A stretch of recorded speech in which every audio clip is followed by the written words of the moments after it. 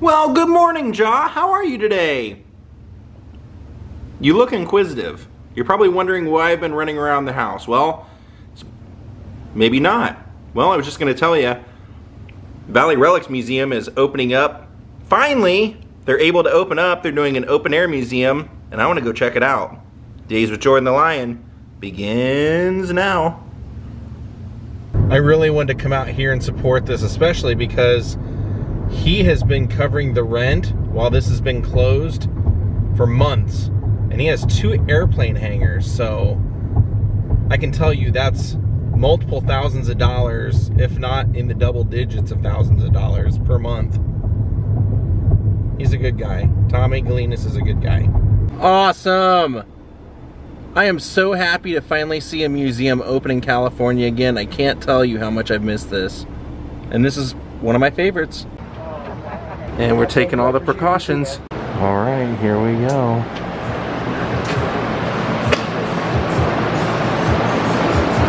I love this place. For things just like that. The old big boy, but then you have the Jack Oakey Gallery, who the people that are now in charge of all of Jack Oakey's possessions and everything, they've been absolutely cool to me. We keep meaning to come in here and do a vlog so they can explain to me the significance of all the things in this case, and we just haven't had a chance to do it. There you can see Jack's telephone from his bedroom. He and his wife actually had separate bedrooms because he used to have to wake up so early for being on set that he just got used to that lifestyle. Look, there's a cane from the movie Harvey. You see that? The Great Jimmy Stewart movie. And then cane from The Great Dictator, which Jack Oakey was in with Charlie Chaplin. There you can see Jimmy Stewart in the picture with Jack. Jack's back in the corner. And then all these mementos, all are labeled as being like gifts from different people. Like this right here says it's a gift from Mary Pickford and Buddy Rogers. That cigar case back there. And the table lighter has a sign that says from Spade Cooley. And then over here, these really interesting cufflinks are from Donald O'Connor. And take a look at that, Jack's Paramount Studios keychain.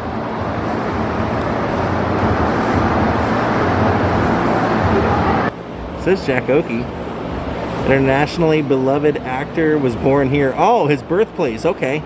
And then this little toy here says this was a gift from Jack Dempsey, world champion boxer. And then that says Jack purchased William Hopalong Cassidy Boyd's Beverly Hills home for his mother. So I ran into Tommy out front, and he said that they were able to open for Father's Day, and then they had to close again, and now they're open again. And all of the pinball machines here, they have a lot of classic pinball machines, are all free, and they're going to be sterilized down all day. These are from the Queen's Arms. It says there's a spectacular Disneyland-like spot along Ventura Boulevard between Havenhurst and Libet Avenue. And there it is. I just love, he has so many signs from the Valley. If you don't understand, it's like the Valley is a very large chunk of Los Angeles that really should be its own city, but because LA wants the tax money, they won't let it become. But the Valley is a pretty amazing place, and it has its own history. That's Jan, Eve Plum's door, her bedroom door. Some of this stuff I've shown before, but I haven't been here in over a year, if not 2 years, so.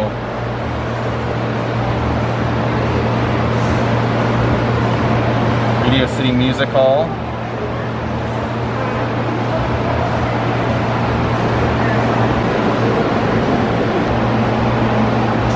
And then this case is dedicated to a lot of the westerns that were filmed here in the Valley. One being The Rifleman. Look at that. Johnny Crawford. There's Chuck Connors, back of his chair, and it's signed. And then there's a picture of Chuck Connors, the rifleman. And the rifle. And there's Chuck and Johnny Crawford. We went to his grave. If you want to check it out, go to my channel and look up Chuck Connors. Oh, of course, you can't forget Howdy Doody. Howdy Doody show. And the Real McCoys. There's a hat from the Real McCoys. The well-known Lone Ranger. This is Butch Cavendish from this show. And then this cup is remembering the Melody Ranch, where they filmed a lot of shows out there. Most recently, I believe they were doing Westworld TV show out there. And I love this case. Check this out. You've got scripts from Eve Plum and Maureen McCormick. That was Cindy and, Marsha and Jan Brady. Then you have some of the facial prosthetics from Planet of the Apes. And them talking about how Roddy McDowell, these are all his, Roddy McDowell was doing photography and documenting a lot of this process, a lot of the making of that. So you can go on YouTube and see a lot of behind the scenes stuff because of Roddy. Then up here you have items from Barbara Eden. And then gloves owned and worn by Lucille Ball.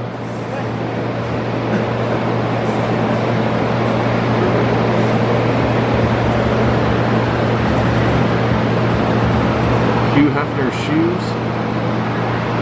Man, that is Phyllis Diller. At least her wig. And then down here you have a billy club from the Keystone Cops.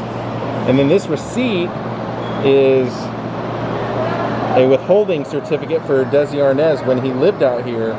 You can actually see the address on there. On Devonshire. Now in this section they have a dress that belonged to Sharon Tate.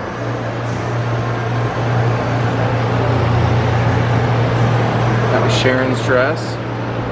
And they show that because, of course, she was killed by the Manson family, and they were up at Spawn Ranch, which is here in the valley in Chatsworth.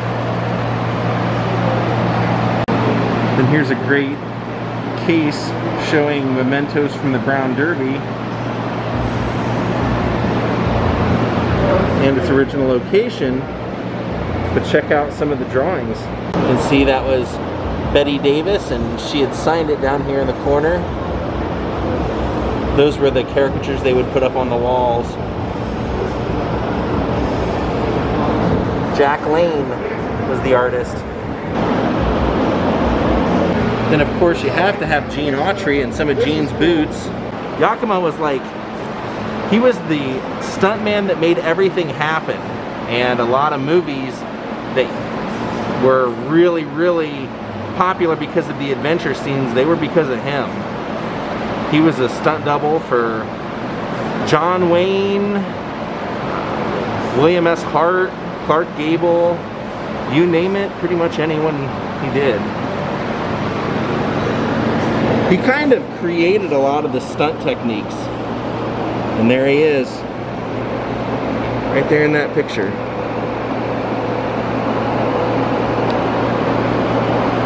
That's him falling off the horse, being tangled up in a horse in a scene from The Wild Bunch. That was his expertise. Everything that was dangerous was him. This is his makeup kit.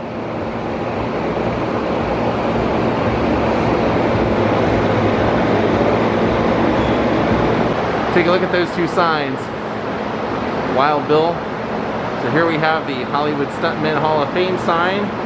And then right here we have some stuff from Gunsmoke. Look at that. The back of James Arness' seat and Ben Bates. There's a script down in there. We have a prop gun. And then we have signed photo. And one of Marshall Dillon's costumes. And over here they have some really great things. They have the costume from a restaurant here called Country Star. I would have eaten at a place where the people dress like this. It said how they dressed in the 1940s. Look at this Universal Monster sign. Isn't that great?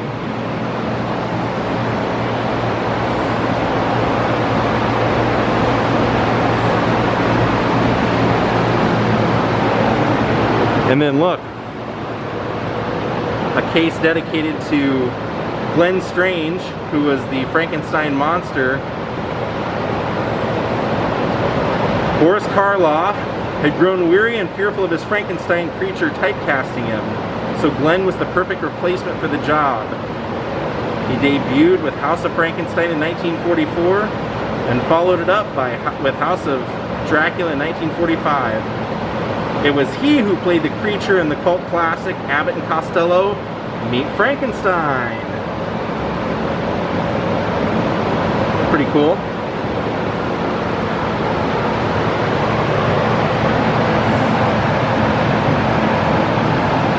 And then here he is in the makeup chair. And here he is in House of Frankenstein with Boris Karloff. That's interesting. Boris looking at his former character. Now this is super awesome. I told you this was going to be open air. They've opened up all the sides to the museum and everything now. We have a good draft coming in, but this was created by Nudie Cohen. You'll see a car in here that Nudie did, but Nudie was famous for doing Western suits for everyone. Porter Wagoner, Dolly Parton, Buck Owens, Roy Clark, you name it. Elvis Presley's Gold Lame suit, he did it. Graham Parsons, he really had his hand in a lot of people's costuming. But he made this for Roy Rogers and Dale Evans Museum. Isn't that cool? The Double R Ranch. And as we move along, I love the way they display everything in here. There's a Barris Custom sign. We've done a ton of vlogs mentioning him. And then they will advertise many of the old muffler shops and various places that used to sponsor sports and, you know, kids' baseball teams and stuff. They have all that stuff here. I love that. Really remembering the whole valley.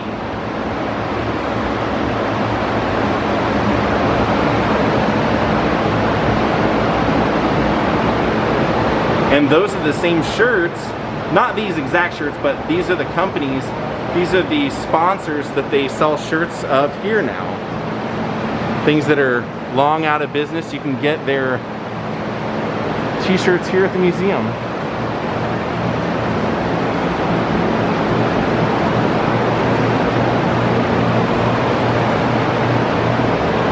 They said these used to be at the entrance to Newhall. When you entered Newhall, they would bookend the road that you drove in, I believe is what they told me.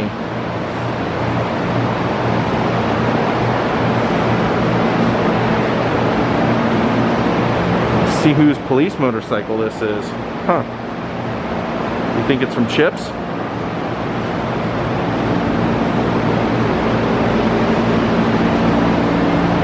See, these are promoting the Saga Speedway. Very cool. And then Magic Muffler. Then as we take a turn down here, I see, never noticed that before. That must be relatively new, The Tonight Show with Jay Leno. And then we have the Grand Prix, Malibu Grand Prix. Look at that. The wall of televisions. That is so cool. Take a look at that.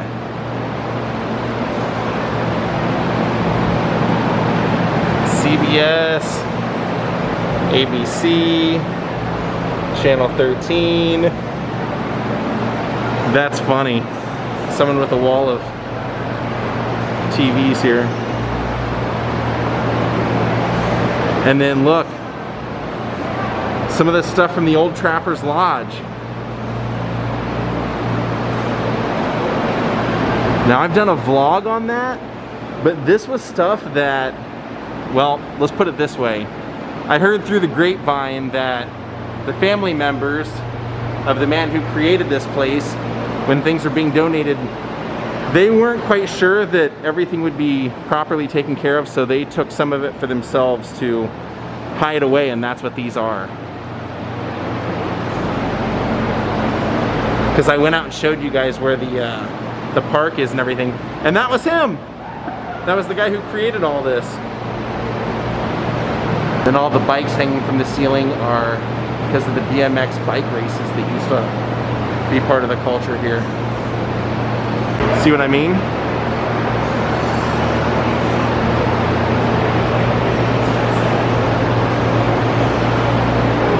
I love all the old signs here. This is showing some of the Lockheed history here. Mickey Mouse Courier Service. Oh, these are old street signs.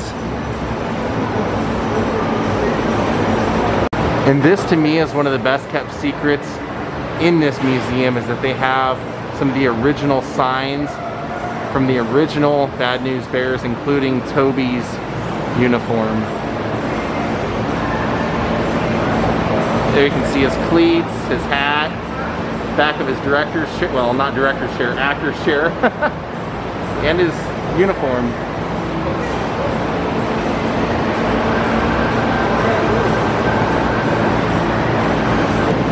There he is. What a great freaking movie.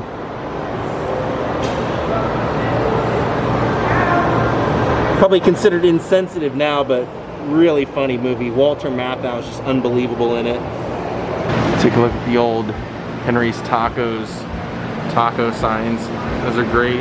And then he has ashtrays and menus and pretty much everything that you can think of from any memorable Valley restaurant. Places I've never even heard of. Gump's, the Hangman's Tree, Poncho's, Smokey Joe's, King's Arms, Bill Oz, Moongate, Cisco's. Here you have Love's, Pit Barbecue. Oh, that's amazing. The classic Colonel Sanders.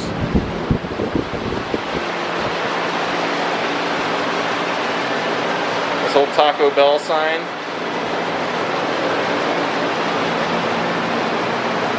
Hey, look! It's Ronald McDonald! And that's one of the original Palomino signs and Palomino shirts, which they sell here. And then speaking of the Palomino, that was the golden microphone, or the golden microphone cable.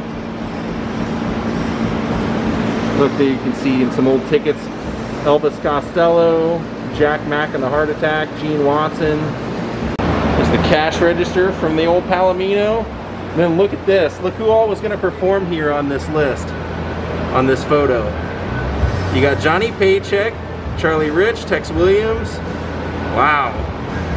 What a honey of a lineup. Then I mentioned that Nudie was responsible for doing that little coach wagon for Roy Rogers and Dale Evans Museum. And this whole section is remembering Nudie. And a lot of his customers would give him belt buckles when he would make something special for them.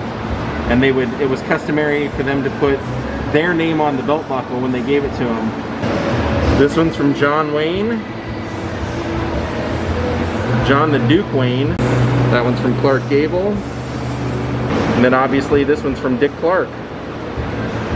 And if you're not a country fan, that's probably what you recognize Nudie Cohen's work the most from. There's Nudie with Elvis wearing the gold lame suit. And those are Nudie's boots. Nudie grew up poor and never had matching shoes, so he believed that kept him humble, so he never let his two shoes match or his two boots match. It's Nudie's mandolin. He put out a mandolin record. I believe they still sell it here. I got it here once. And then that's the suit that Nudie made for Graham Parsons. It's got marijuana leaves, it's got the Christian cross on there, it's got Quaaludes, it's got lips and everything Graham loved. And there's Nudie with John Wayne. And then I really need to do a vlog on this place, but that is the sign from the Starwood, owned by Eddie Nash. Look at all this. Autographs from Fleetwood Mac. There's some of the Money Talks AC/DC money. Blue Oyster Cult on tour forever. And that's for Chuck Landis, also Wolf and Rissmiller Country Club. Now let's go in the fun room. This is where all the bigger signs are, all the automobiles. And I'm already seeing automobiles that I didn't see last time I was here, that at least I don't remember seeing them, so. Great. Oh, the original Palomino sign. I ran into Tommy outside, the guy who owns this, and he told me they're gonna do another Palomino kind of celebration next year. And I wasn't able to go to it because they had partnered up with another crew that wanted to film it all themselves. And this time he said, Jordan, we're gonna have you involved. So I appreciate that, because I truly appreciate the history of the Palomino. And there's one of the original signs up there.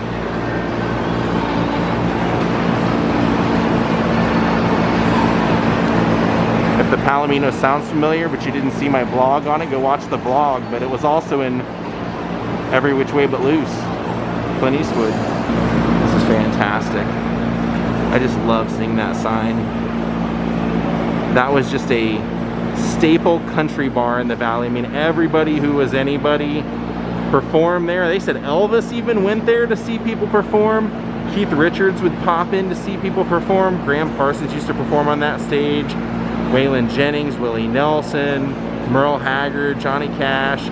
They said one night Johnny Cash was up on the stage performing. Somebody started heckling him. He told the guy, if you think you can do it better, come on up here. And when the guy went to get on stage, Johnny took his acoustic guitar off and smashed it over the guy's head. Never did find out if that guy was any better than Johnny or not. Oh, look there. Oh, I didn't notice that. He's got the Norman's Rare Guitar sign. That's a really famous guitar shop out here, but I recognize it from watching Spinal Tap. He's wearing a Norman's Rare Guitar shirt in Spinal Tap during one of the interviews. And of course, like I said, free video games, but not just any video games, original pinball. I love it. That's a great sign. Merle West Rug Cleaners. If you didn't see the rug cleaners thing, you'd think it was like a Western wear store, wouldn't you? And then Nachos Fresh Mexican. And then back here,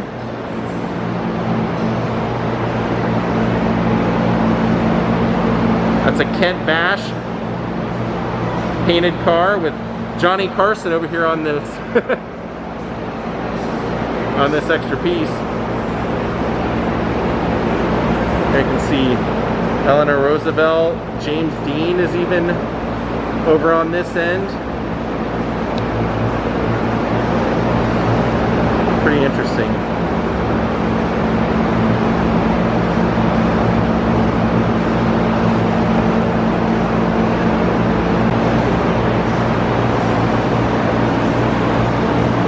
I don't know what the story is on this car,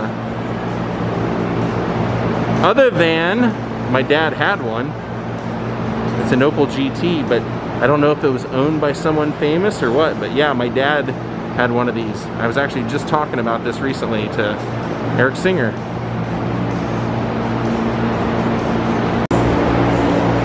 I love that sign up top. You see it? My brother's dining room.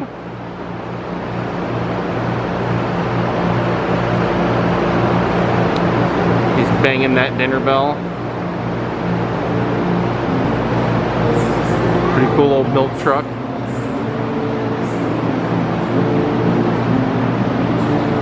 If you can't have a whole muffler man, at least have his head. Oh, check this out, by the way. Look all the way up there at the top. It's the Ben Franks sign. Ben Franks was kind of like a hippie hangout for people like John Lennon and Bob Dylan. That's where when they were casting the monkeys, they said they were looking for Ben Franks types. Oh, that's a great sign, Paladinos. Okay, that is not the same as Palominos. Paladinos, when I first moved out here, that's where all the tribute bands used to perform. So every single night they had multiple bands of people that dressed up like other famous bands, and I went out to see the Guns N' Roses tribute band out there, and I completely got lost on the bus system out here. Never did make it to Paladinos. Sadly, this must be a really recent addition because they just tore this down. And take a look at that. There's Nudi's station wagon. I always love showing that. Only Nudie would design a car with guns, horseshoes, and horns out front. But it's got his name still on the license plate. Take a look. Nudie. And don't worry, if you're riding in the back, he thought of you as well. See? Just open your door and reach back and grab that. Then look at the back.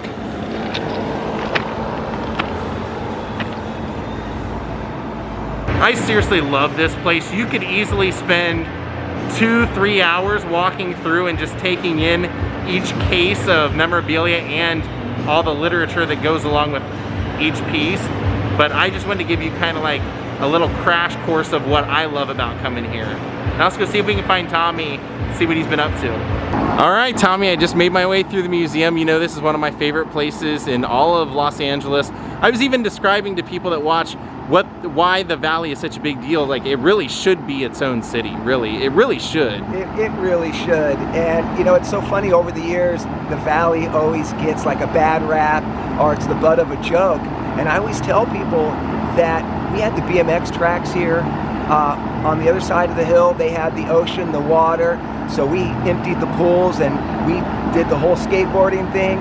But from race cars to rocket engines to manufacturing Camaros, having Marantz, Super Scope, Fisher, Infinity. I mean, so many cool products have been made here. A lot of great movies, pop culture movies have been filmed here. And since a lot of people that watch my channel love that stuff, a lot of the celebrities and movie stars had to get out of Beverly Hills and get out of the city to come live out here so they could have horse ranches and get a little bit of privacy. So this was just crawling with celebrities. Well, yeah, for example, Lucille Ball and Desi Arnaz, I'm sure you talked about, they were married in Canoga Park.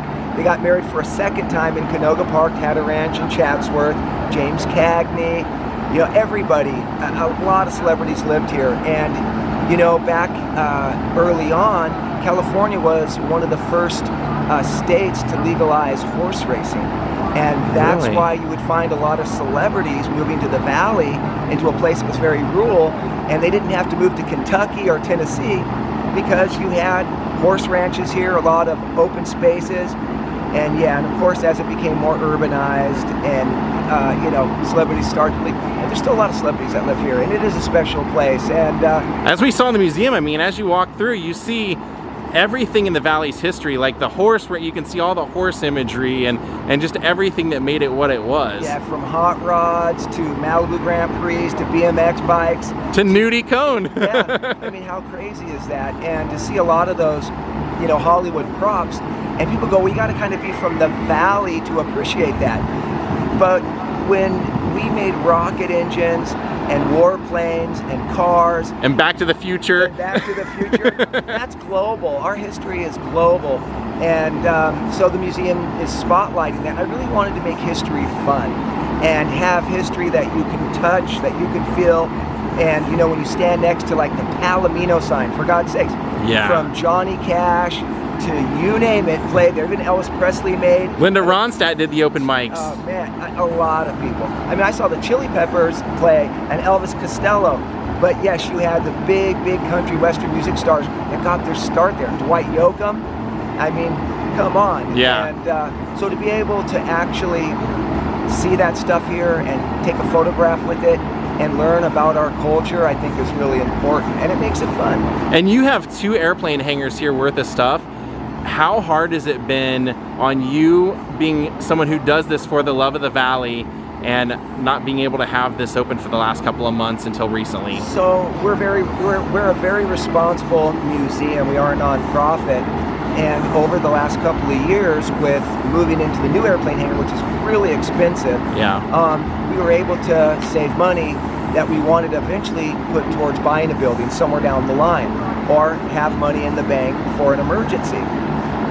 Being closed for 4 months, we pretty much spent all of our money. It's about $12,000 a month for the 2 hangars, on top of the insurance, and with all the neon, the water, the power, the electricity. Right. So it's been tough. So, you know, the fact we are a hangar, an airplane can basically drive through an airplane hangar. That's what they're designed for. So by opening all the hangar doors, opening the roll-up doors, and being outside, you know, allows us to have not only our patio area where you can eat, like you do today in LA, everyone's eating out on the street, patio area, which we are doing, and then our retail store as well. But yeah, it's been a struggle, but I think because of the strong community support, people have been making small donations to large financial donations. People have been buying memberships, and of course the physical donations never stop. People sending postcards, photographs, 8mm film, I mean, you name it. And as you can see, even though I spearheaded the Valley Relics Museum, it's really community driven. Yeah. And it's one of my favorite places too. It's one of my favorite places, and to put it out there for people, I don't really know of any other museums that are open right now. So you have a really unique layout here, but also, I mean, situation where it's an open air experience. And I don't, what a lot of other museums, they're in a closed box. Yeah. And here, like I said, we're opening, I mean, the entire hangar doors. And like I was saying, you can take 2 to 3 hours to work your way through here if you stop and read everything and take everything in. And if you feel like sometimes it's overwhelming, you take a step over to the other room and play some video games for a while. Yeah, free arcade play. And you know, I gotta tell you, you know, it's a fun place to hang out. You can spend 20 minutes here, or you can spend 3 hours here. And it's always a work in progress. We're always adding new stuff. We're a museum where we've been preserving and rescuing items for about 20 years. We became a nonprofit 8 years ago. Shortly after that, we opened up our first location in Chatsworth, where you were at. Yep. Came and visited us, which we always enjoy having you here. And so yeah, it's a very, very unique space that allows us to convert our building into a large patio. All right, my friends, I hope you enjoyed our little field trip today. I'm so happy to get to be back in this place. Hope you enjoyed our day here too. Thank you, Patrick Day and Alan Coberly, for becoming my newest Patreons. Thank you everyone for watching, and we'll see you all next time. Good night.